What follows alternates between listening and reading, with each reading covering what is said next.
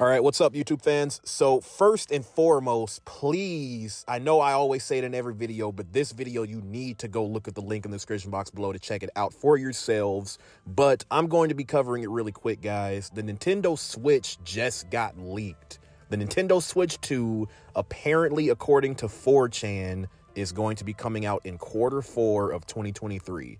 If you guys don't know what Q4 is, every single place that makes video games and marketing anything whatsoever in the world, they have 4 different quarters. It's usually spring, summer, winter, and fall, I believe.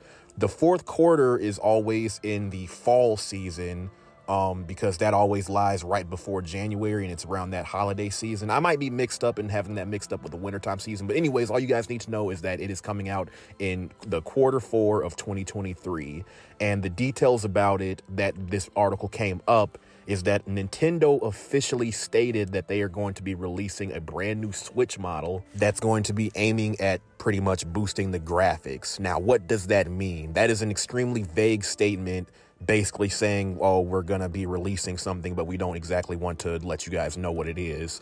There is no possible earthly way. I know I'm not a programmer. I know I'm not a designer, but there's literally no way that they can just add a texture pack and make the Tegra X1 chip from 2014 any better than it is right now. There's no possible way, nothing they can do to implement a fix to that chip and make it better graphically. So the only possible way they can get any better is if they either make a Nintendo Switch that has a better graphics card, and hopefully there's a way to get your old Switch out and get that new Switch at a discount, or just to say scrap it all together and start working on the 4K Nintendo Switch 2 that they wanted. Again, this is all speculation, guys, but this is all speculation off of the official statement that they posted. Again, like I said, link in the description box below so you guys can check out the full entire article for yourselves. But according to 4chan and apparently according to Nintendo, if you go off of this extremely vague statement, we are for a fact getting a brand new Nintendo Switch model, and it's going to be coming out this winter time, this holiday season, and it's going to have a graphics boost.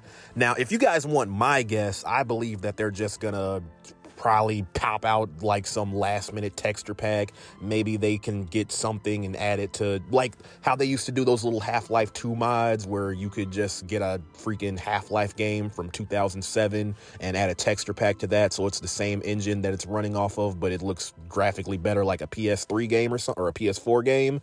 Maybe they might do something like that and they will just keep it at 1080p.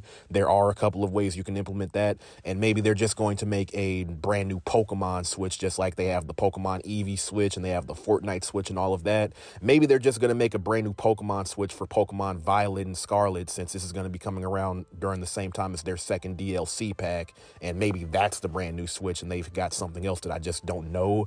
But quite honestly, this is probably going to be either a mid-grade upgrade like the PlayStation Pro and Xbox One X, or it's going to be a brand new Switch. Anyways, guys, whatever happens, you heard it here first. Link in the description box below one more time so you guys can check out the full article for yourselves, because you need to watch it. That's the video today, guys. Peace.